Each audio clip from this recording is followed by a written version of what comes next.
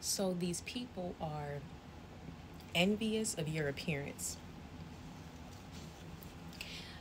You have a natural beauty to you. And if I'm talking to a male, males can be beautiful too. But you have a natural beauty to you. You are the type of person where you don't need to wear any type of makeup or for my ladies, like you don't have to wear any of that to be pretty, to be attractive, because you have an I'm say what I heard. You have an inner beauty about you that glows and that shines, that makes your outer shell and vessel just absolutely beautiful because of your inner beauty. Your inner beauty is reflecting outwardly. You glow from the inside out.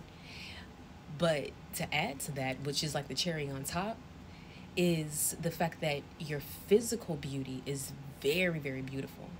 Very beautiful. And you have this natural beauty that not everyone has.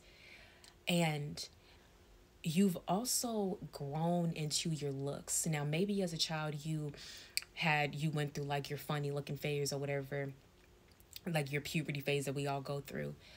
And when you were in those phases and you were, just kind of just going through puberty, you were transitioning and you looked a certain way, it's like you had certain people, these are siblings, that saw you and they compared their beauty to yours. And at the time, it was as if they had more beauty than you did, but it was because you were going through your puberty transition.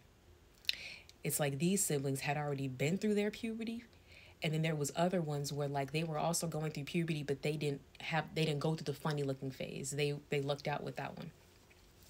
And your siblings got a lot of attention. And especially, it's like your siblings got more attention than you at this time. They were chosen more over you. They, like, people really like just filled up their head, and like their head, like their ego got just even bigger by all of this extra attention and everything. And then, like, because people would compare the two of you, then that is what really fueled their ego. Like, yeah, I'm the pretty one. I'm the prettier one.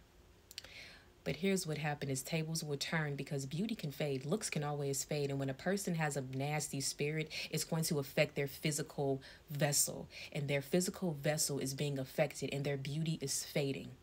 Their whole entire being is fading at this point. They're not as pretty as they used to be because their spirit is so ugly and corrupt and so cold and wicked. And now at this point, your beauty is just outstanding, and now they feel inferior to you. They feel like you are prettier than them, that you look better than them. You're getting chosen now. You're getting compliments all the time. You're getting part two. So you are now grown up. You have had this massive glow up, and you look totally different than how you looked when you were like a teenager. Like if you see a picture of like your teenage self when you were going through your puberty versus your current self right now, it's like, okay, thank you, Spirit. So you know Josh Peck, right? From Drake and Josh, and you remember how he had this huge glow up, like when he was on all of that, the Amanda Show, in the first couple seasons of Drake and Josh, how he was that chubby Josh. But then Josh glowed up. He lost all of that weight. He got handsome and everything, and he had this massive glow up. And it's like Josh Peck now and Josh Peck then looks like two totally different people, but it's the same person. That type of glow up, that's the type of glow up that you had, baby. But like in your own unique way. So what happened is that the same person, you were the person that was made fun of for your appearance. Now, the universal law of karma to balance itself out, now you are getting complimented from left and right about your appearance all the time. Like you're getting so many compliments of people telling you how beautiful you look, how handsome you are, how good you look.